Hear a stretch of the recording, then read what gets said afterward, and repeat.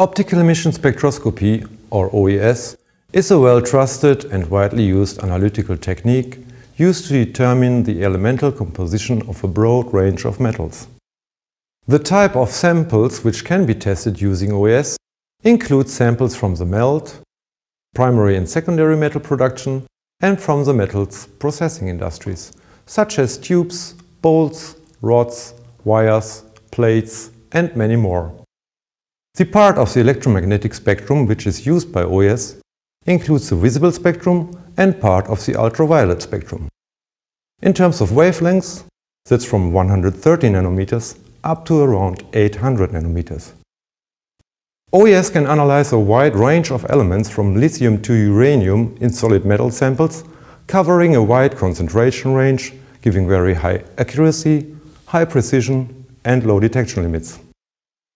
The elements and concentrations that OES analyzers can determine depend on the material being tested and the type of analyzer used. So how does optical emission spectroscopy work? All OES analyzers contain three major components. The first is an electrical source to excite atoms within a metallic sample so that they emit characteristic light or optical emission lines. This requires a small part of the sample to be heated up to thousands of degrees Celsius. This is done using an electrical high voltage source in the spectrometer via an electrode. The difference in electrical potential between the sample and electrode produces an electrical discharge. This discharge passes through the sample, heating and vaporizing the material at the surface and exciting the atoms of the material, which then emits the element characteristic emission lines.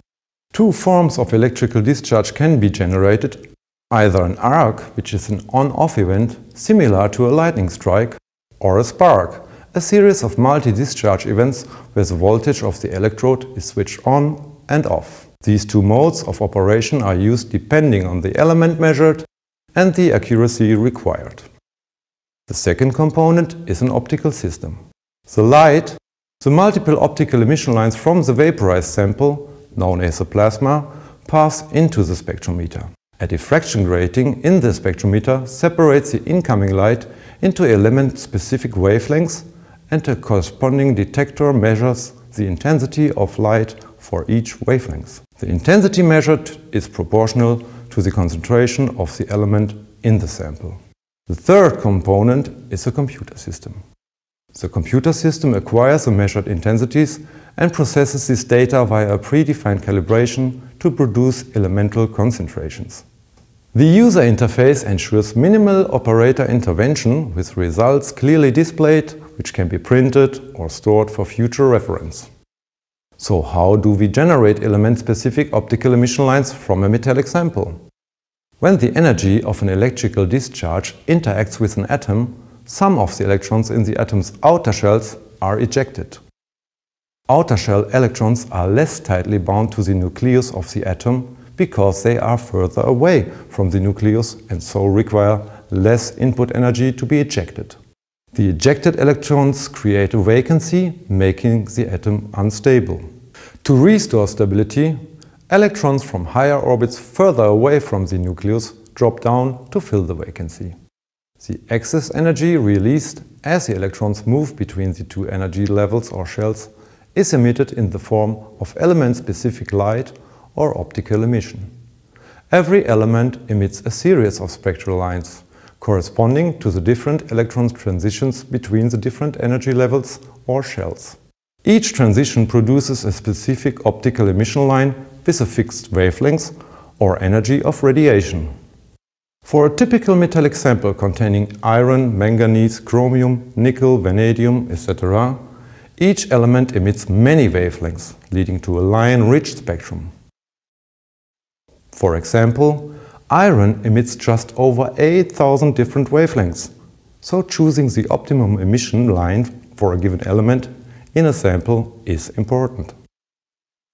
The characteristic light emitted by the atoms in the sample is transferred to the optical system, where it is split into its spectral wavelengths by the high-tech grating. The grating contains up to 3,600 grooves per millimeter. Next, the individual spectral line peak signals are collected by detectors and processed to generate a spectrum showing the light intensity peaks versus their wavelengths. This means that OES provides qualitative information about the sample measured.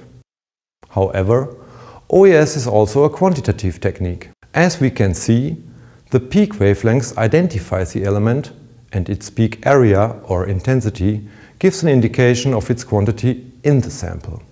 The analyzer then uses this information to calculate the sample's elemental composition based on a calibration with certified reference material.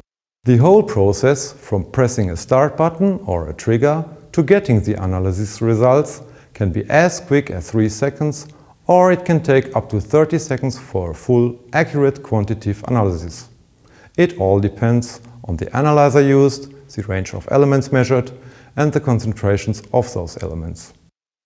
Compared to other analytical techniques, OES has many advantages. It's fast and relatively easy to use. It measures a wide range of elements and concentrations in many different types of materials, including important elements such as carbon, sulfur, phosphorus, boron, and nitrogen. It's extremely accurate when measuring low levels of traces and tramp elements, and it's fairly low cost compared to other techniques. For trace analysis of metals, OES is the preferred method. OES is also currently the only method which can analyze carbon and nitrogen on site, out of the laboratory. If you want to find out more about our range of OES analyzers, please visit our website.